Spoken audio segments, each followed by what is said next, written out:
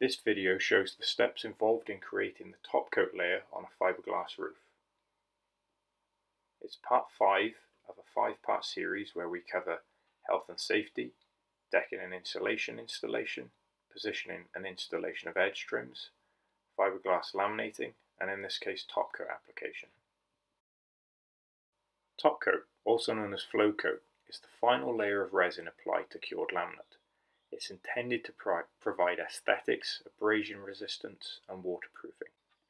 You can purchase Resin Library fiberglass roofing kits in a range of sizes. Simply click the link in the description below. Otherwise, give us a like and please subscribe. Before applying the top coat, it's a good idea to plan ahead and make sure that you're starting around areas that are easy to access and move away from. Not only is this for safety purposes, it also means you don't end up stepping on wet top coat, which will obviously affect the aesthetics of the finished roof. You should aim to add around 0.5 kilograms per square meter of top coat to the cured laminate. An extra 10 to 15% of catalyzed top coat may be required in some instances. It's a good idea to practice in advance. Top coat resin requires a catalyst, MEKP, to initiate curing. This is added in advance.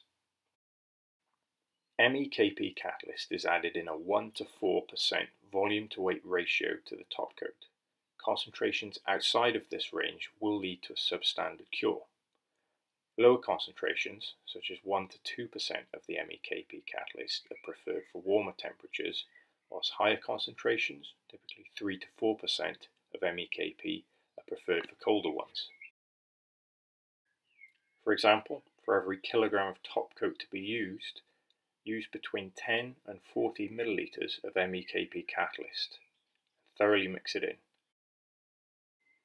Catalyzed top coat resin should be used within a 15 to 20 minute window to avoid premature curing prior to application. When performing this, it's worth practicing with small quantities in advance to make sure you can get the right finish. The table on the right shows range of increasing quantities of top coat resin to be used with corresponding catalyst volumes to be added to achieve set concentrations.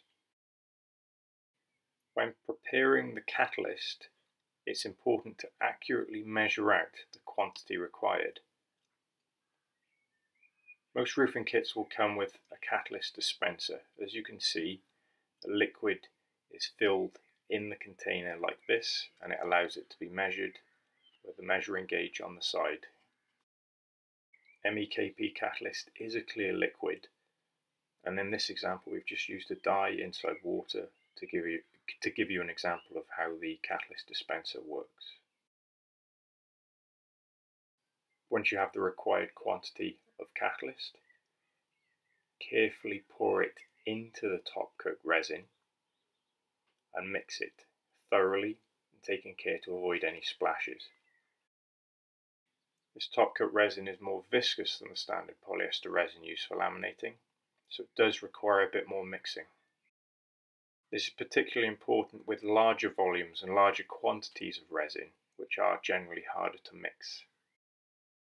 A poorly mixed top coat will lead to substandard curing and an incomplete finish on the surface. This will limit the lifetime of the roof. Using a roller, you should aim to apply approximately 0.5 kilograms of catalyzed top coat per square meter of laminate. This should generate a thin, uniform layer on the roof surface. Aim to apply the catalyzed top coat within a 15 to 20 minute window to avoid premature curing during application.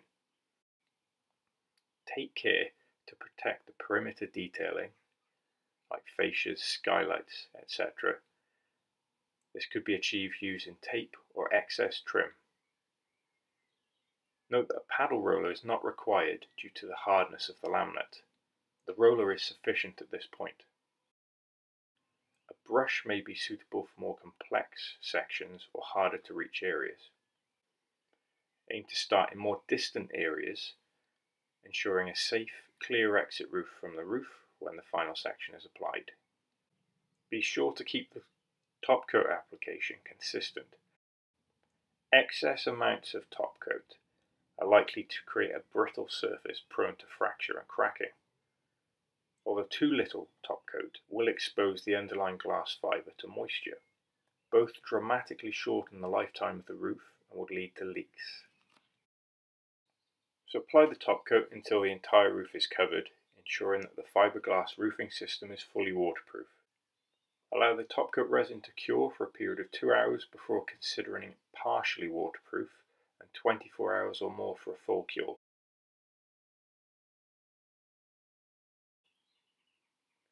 Once the top coat has cured, it's advisable to perform an inspection. The fiberglass roof should look mildly glossy, seamless, and free from exposed fibres, pinholes, and other damage to the laminate. An absence of these should indicate that the roof has a multi-decade lifetime ahead of it. This video is for general informational purposes only. It does not constitute roofing advice. Resin Library is not liable for any outcomes.